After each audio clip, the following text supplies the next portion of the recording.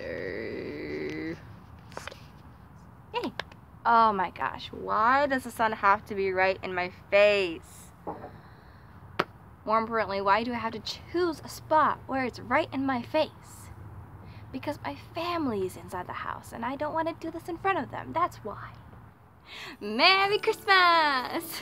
Christmas is my favorite time of the year. I love the music, I love the lights, I love the giving, the joy, the everything, and I love the time and traditions that I have to spend with my family.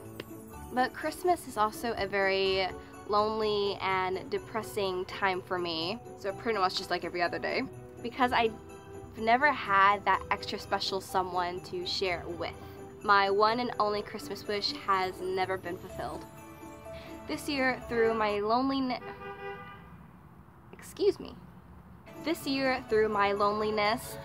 and heavy darkness, I am noticing that God is trying to fill that void.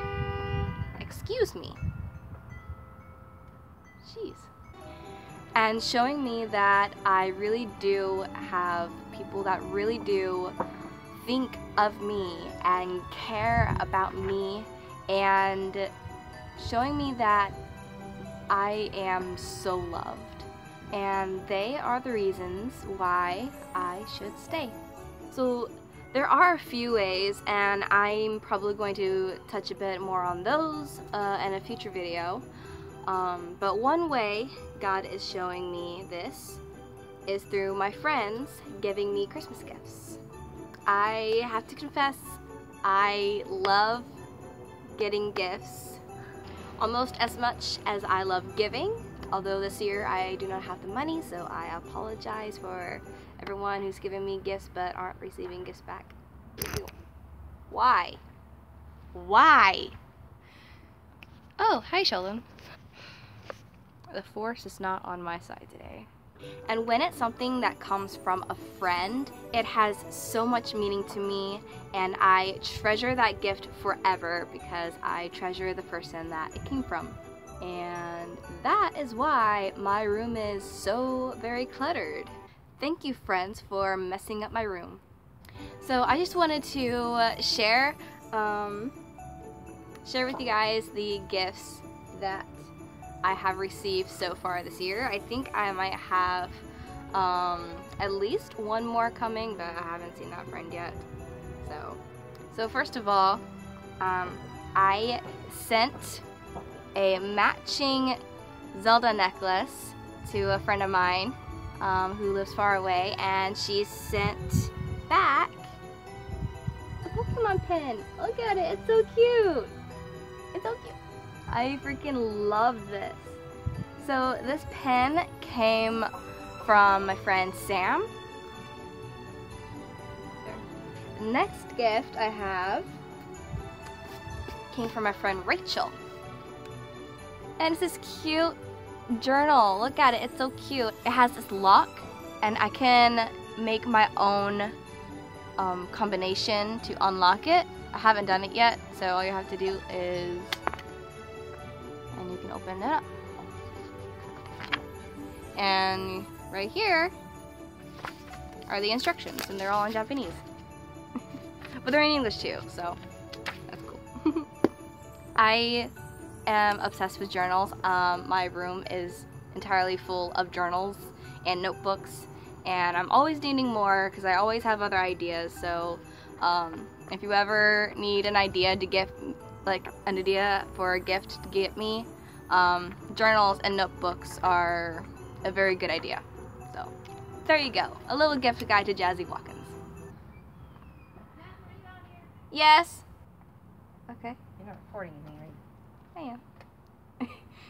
You can't see you. But you can hear me. It's fine. You know what I'm about to say. Does this look okay? And I wanted to know, the other one looked good. Well, I can't see it because you're not wearing it. It's hot out here. It is. The sun's right in my face and burning through my sweater. You think? Yeah.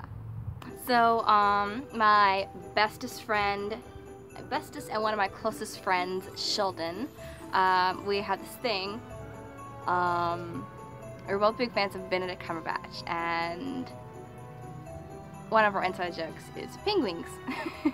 Thank you, Benedict Cumberbatch. So every time I see a penguin, I have to text him and say, "Penguin!" And so I saw this little penguin at Walmart one day, and I'm like, "Hey, you want to be the bestest friend ever?" And I told him to give me this penguin for Christmas. And so he's like, "Yeah, I'll do it." And then he went, hold on, mom's coming back. Yes. You're welcome. So he went to the store to go find this penguin, but he couldn't find it. So he asked for help, and they still couldn't find it. And so then he told me that he kept going back, and he just couldn't find it anywhere. So he said that I'll just have to settle for getting a unicorn, which I would be totally happy about. But I still really wanted that penguin. So he came and gave me a hug to church today, and I saw a little bulge in his pocket. And I'm thinking that it's a unicorn. So I'm like, "So, what's in your pocket?" And he pulls out a penguin. And I'm like, "You got the penguin!" So that made me really happy. And so apparently he got it 3 days after I told him the first time. So thank you, Sheldon, for being the awesomest best friend a girl could ever have. Like, seriously. Like, you are amazing. And I know we joke about it a lot, but I really do love you. I secretly hate you, but I love you. So I really wanted to share with you guys what Christmas meant to me. And I honestly really could not like think of the right way to do it, but this quote did come to my mind from our late prophet Thomas S. Monson. He said once, "To catch the real meaning of the spirit of Christmas, we need only drop the last syllable and it becomes the spirit of Christ." And I think that is very true, and it says it all. So I'm gonna stick with that. And now I just want to say that I know that Jesus Christ is real. I have felt him. I know he was born, and he died, and he lives, and he is our Redeemer. He is my Redeemer. Christ is hope. If it wasn't for him, I surely would not be here today. I surely would have ended my life a long time ago. But because of him, I'm always saved. Because of him, I'm always comforted. And because of him, I am never alone, because he is there and he hears me. He knows my pain. He is so aware of me at every moment, and all the same goes for all of you. God is your Heavenly Father. He is your God, and Jesus Christ is your Savior. Yours to keep and yours to use. He's reaching out to you always, and all you have to do is take his hand. It'll always be hard, but just hold on to him and never let go. Never let go of the hands that love you the most. And that is all I have to say. And I hope you all have a very Merry Christmas, the Hanukkah and Kwanzaa, and whatever else other holiday you guys celebrate. So have happy holiday. So stay real and have a super sparkly day.